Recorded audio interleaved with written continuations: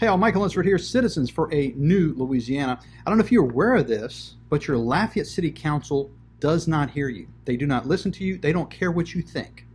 And I'm going to give you case in point from the last council meeting, July the 7th. Here we go. We do have public comment on the item. First, we have those citizens who did not wish to speak, who emailed in to the council office on the email line, and 11 emailed in opposition to it, 1 emailed in support, and the emails are in your boxes for your review. Also, who did not wish to speak, blue cards for tonight, we received 90 in opposition, 4 in support.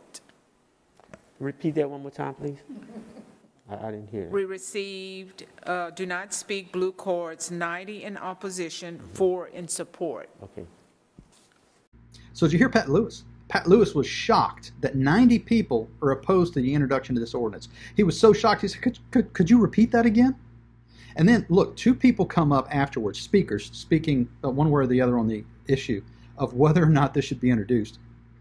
And the whole time, I don't think Nanette's hearing him because she's thinking about this. She interrupts, not that she waits for the speaker to finish, and she interrupts the process to say, hey, wait a minute, I have a question. Check this out. Yeah, the question is, when you said 90 opposed.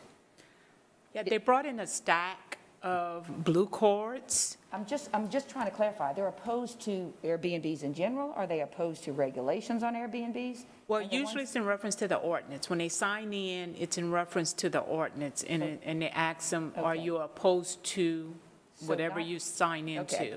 I just wanted to clear that up. They're not opposed to Airbnbs, apparently, in terms of their response to the ordinance. Yes, the ordinance, correct. Yes, ma'am. Specifically, okay. I needed that. Okay. Thanks. To understand. Thank you. Thank you. So here we go. Justifying what the end result is going to be at the end of this process. The end result is she's voting for it. You can tell because she's in favor of the ordinance, regardless of what it is, regardless of what anybody has to say, regardless that 90 people have signed in opposition to this. Apparently she's justifying in her mind her vote later. Well, they're not really opposed to this. Maybe they don't understand. 90 people against 4. The 90 don't understand. The 4 must have. All right, so here is, to answer Nanette's question, what are they opposed to? Check this out. This is going to go a little while. I'll be back in a minute. Hang on. Hello. I wrote this down to... What's your name, please? My name is Jean Longvenet. I've been a resident of this city for over 20 years now. My husband and I purchased our home a little over 10 years ago. We purchased in the area we did because of the close-knit neighborhood community and the large yards that are great for raising families. 2 years ago, everything changed for us when neighbors purchased the home in between our residence and theirs. They turned it into a short-term rental, which has been a long-term nightmare for all of us living around it. It is rented out most of the year with random strangers coming and going daily. It has been the location of a wedding. It has been rented out multiple times as a party house, which is becoming a trend with short-term rentals because it's cheaper than a party room at a commercial location. The owner's ad states no parties are allowed, and yet they still occur and are not stopped. The owner says the penalty is that the renter loses their deposit, yet just furthering their profit while we still get to live through it.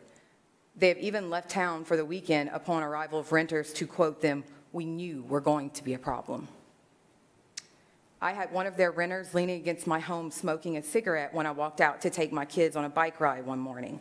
I had no idea who this man was or where he had come from. It was terrifying. Kids had raced ahead of me while I was locking the door. They were already at the street before I saw him. I was scared to try to get them back inside because he could have gotten to my door before me at that point. I decided to get away from him as quickly as possible. He proceeded to follow me and my children down the street. He didn't stop until he saw me take out my cell phone, which I did to call my husband, who then watched him on our security cameras walk back to the short-term rental behind us. The short-term rental was even rented out for the filming of a movie for over 2 weeks, along with the owner's own personal residence. They moved during the filming of all of this and left their neighbors to live through the movie hell for over 2 weeks. We were given zero notice of this and arrived home to over 30 vehicles, massive trailers, and catering vehicles surrounding our home. They would carry on until at least 10 p.m. every night and block access to our home. We and several other neighbors called the police multiple times, and yes, there's records of this. If they showed up, we were told that they could go on until 10 according to the noise ordinance. Yet my children are 3 and 5 and go to bed at 7:30 and had movie crew members hanging outside their bedroom till almost 10 every night for 2 weeks. If the cops showed up to address the parking, they would move vehicles until the cops left and then return to where they were parked. They had even tried stopping me from getting home after picking my kids up from school because they were shutting down our street to film. They had zero permits to shut down a street. Like I've already stated, the owners moved out for all of this, leaving us to live in it. The owners have even admitted to renting their short-term rental out to businessmen from Texas for 3 hours and laughed about it. We can only imagine what went on behind our house for why people need to rent it for 3 hours in the day. The last time I messaged one of the owners because of an issue, she texted me the renter's name and said to contact them if I have a problem. Why should it be my responsibility to deal with the customers of their business? Because it's been referred to several times by their speakers as a business that is operating in our residential-only RS1 neighborhood. Zoning and Planning issued a letter of abatement to the owners of the problematic property in February.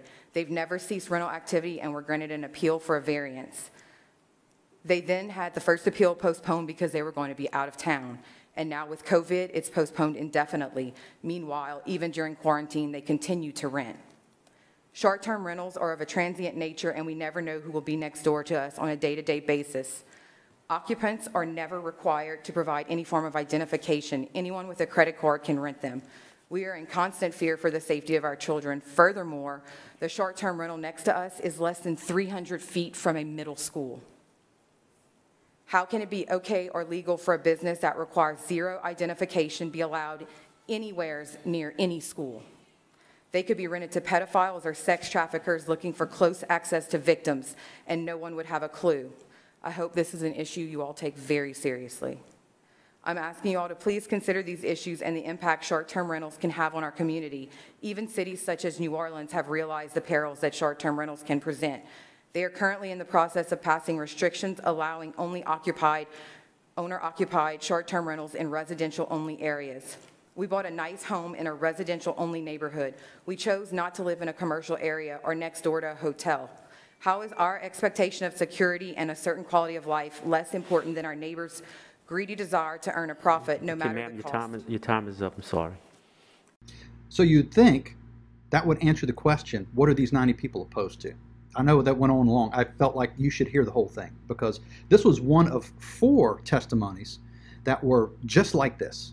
The other 3 just like this. And it went on. That was about 20 minutes worth. I do the video, but no one watches a 20-minute video. So that's what this is about, and here's the vote.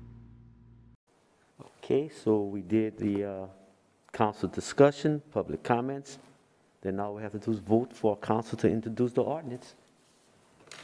District 5, Yes. District 1, Yes. District 2, District 3, Yes. District 4. Yes. The motion to introduce is approved. So after watching this, tell me,